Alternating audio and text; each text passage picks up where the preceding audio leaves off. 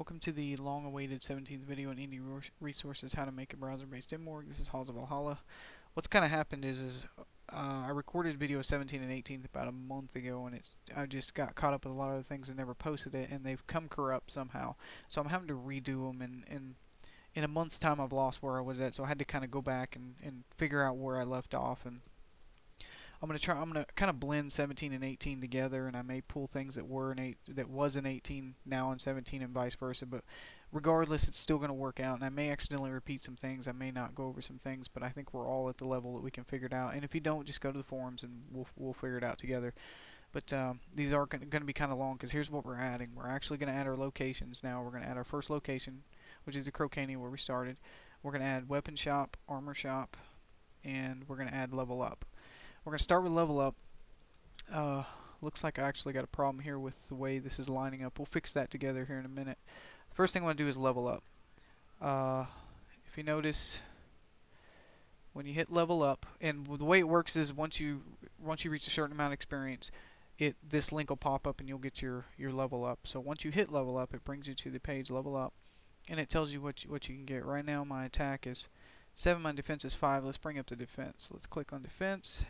It says you've successfully leveled up. If you go back, you can now see my defense is now 6 permanently, and that level up link is gone. So how I did that, is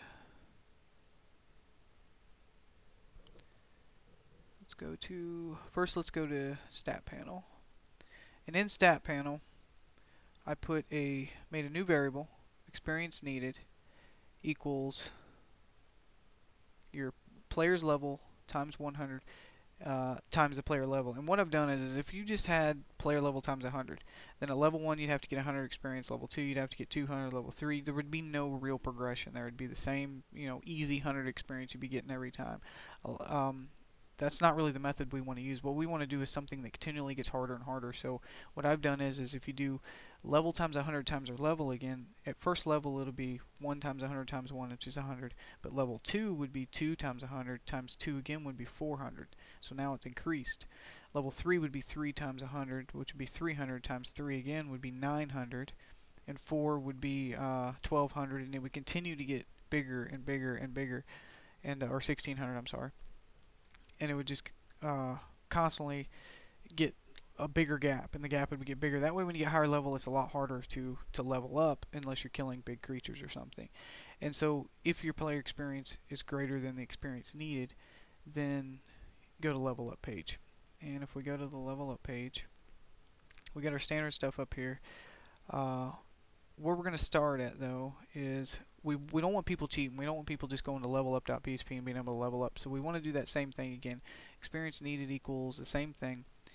If your experience is greater than experience needed, then go ahead and give them the menu. But if not, make sure you do not have an experience to level up this time. That keeps them from cheating. The next thing we do is we give them a menu, and we give them the options if they want to do their attack, their hit points, their spell points, and then the variable here, stat equals attack. What I meant by this right here is that there is a way to cheat if you use if you give them the whole variable as the name. It's just safer not to put it in there and just put the ATT in the defense. And it's just easier to do it that way. It's a lot safer. And we could have actually did our whole level up thing on one page, but because I wanted to show a couple new things, I'm going to do it in 2 pages. So once they click this, it goes to level up 2, and then the stat is in the actual variable. We start level up 2 about the same way, and we also want to do the same thing. As long as they can make the level, as long as their experience is greater than what it is greater than needed, then give them the option. Otherwise, you do not have enough experience. We don't want them cheating. But here's what I wanted to add new. First, we get the stat. But now what we're going to do is we're going to make a variable with the stat. Then we're going to do a switch. All a switch in a case does is it lays out all, instead of having to put if stat equals this, if stat equals this, blah blah blah blah blah blah, and continuing to have to do that, this makes the coding a lot shorter. So what I did was, if switch equals ATT, then stat name equals attack, mod equals 1. And then we put a break. If you don't put a break, it'll continue to go through this, and it won't realize there's a break between each case. You always got to make sure to put a break between each one. Then if case equals defense def, then the stat name equals defense, mod equals 1, and so forth all the way down. The reason why I put the mod is because we don't want to give them just one hit point or one spell point. We want to make sure to give them the full amount, to give them at least 5. That way it's more than one, but we don't want to also give them 5 for this, so that's why I kind of did it. But anyway, once it goes through and it finds it, because what it's going to do is if the case is HP, it's going to go to break. It's going to go on past this. It's not even going to worry about the rest of this. We're going to do an update player, set stat name, and if you notice these little symbols right here, they are actually different. They are actually right below your escape key. Sorry. If you hit the shift in that, whoops, actually not shift, just it by itself, that's going to give you that special character, and that's going to enable you to actually be able to name the field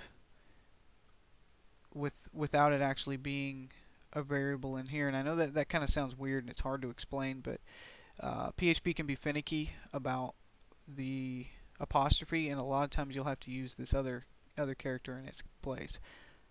So anyway, we want player set stat name, which let's say it was defense, which it was. So set defense equals defense plus the mod, whatever the mod was, which would have been 1. If it was hit points, then it would have did max HP equals max HP plus the 5. And then level equals level plus 1, where name equals player. Make sure you level them up so that you actually bring the level up, otherwise they're going to continue to do the same thing over and over again. Let's see. Next thing let's do, and that's basically done with leveling. That's all leveling is. It's real simple, but let's go ahead and fix the reason. While I have a little bit of time, let's go ahead and fix why this is out of place. So let's open up style, and that is our left panel div. So maybe let's try bringing this up. I want to refresh. There we go. That's all it was. So now we're back in order. So now on video 18, we're going to go into weapon shop and armor shop.